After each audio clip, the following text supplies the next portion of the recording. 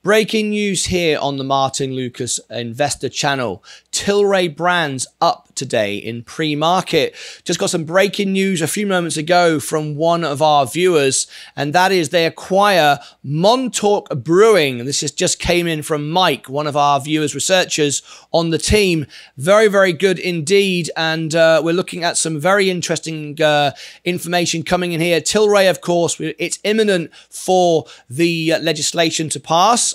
We know that's happened in Germany. TLRY very strong over the last few days. In fact, I'm up 9.37. We've been higher, but I'm not selling this stock until it reaches $40 a stock. I will trim off along the way, but there you go. Looking pretty good. If you've just tuned in for the very first time here to our channel, please subscribe, ring the bell, and smash the like button. We go live all the time, up to 10 hours a day here to bring you the breaking news. But we got some more information right now. I'm going to share it with you as well, and that is TLRY expands and strengthens US footprint with acquisition of the fastest growing craft brewer in Metro New York. So that's just come in as well from Mike. So that's breaking news right now for TLRY. I'll bring it on the screen so you can read it in detail. There you go.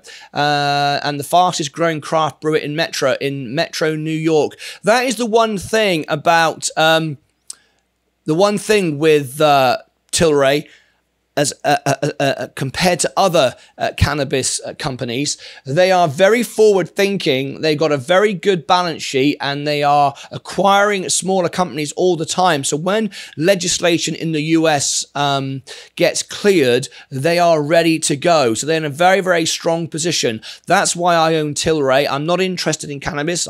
It's not something I'd ever use or interested in it, but I know it's going to make money. So what do you think? Leave your comments below. Where do you think TLRY is going to go? Do you think it's a $40 stock? I do. I do think it's a $40 stock. So let me know in the comments below. Until we meet again, if you want to join us up here, this is our live shows. We're live 10 hours a day, bringing you breaking news, and hopefully you'll join us on a live show. We're actually live right now. These comments are coming in on a live show. Until then, take care of yourselves and each other.